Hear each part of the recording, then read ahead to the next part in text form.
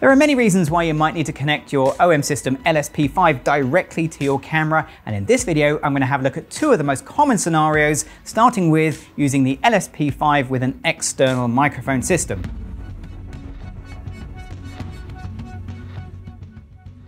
I'm going to mount mine directly to the hot shoe using an optional hot shoe adapter like that. And then I'm going to get my external microphone and plug that directly to the 3.5mm line-in jack. Now it's worth checking in the menu to make sure that this is actually set to mic level.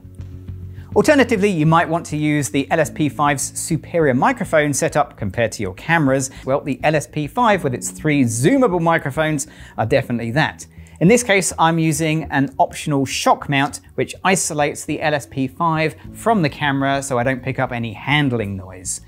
At this point, it's a good idea to dive into the LS-P5's menu and change the zoom setting for the microphones so you record just the area that you need and exclude any audio that you don't want to hear.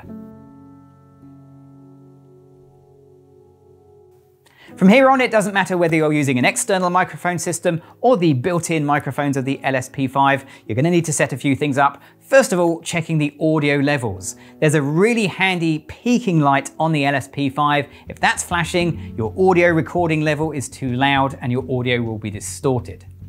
Of course, the best thing to do is to monitor the audio with headphones. Now, they can be Bluetooth headphones like this because the LS-P5 also has Bluetooth, and that allows me to have wireless monitoring. Alternatively, you can use a wired set of headphones, just plug them into the headphone jack on the side of the LS-P5 and you'll get 0 latency monitoring. The 3.5mm headphone port of the LS-P5 also allows you to make a backup recording directly in the camera. And it works by getting a cable that plugs into the headphone port of the LS-P5, and then the other end plugs to the mic in port of your camera. And now it's sending a signal into your camera, so it'll embed the LS-P5 audio onto your video.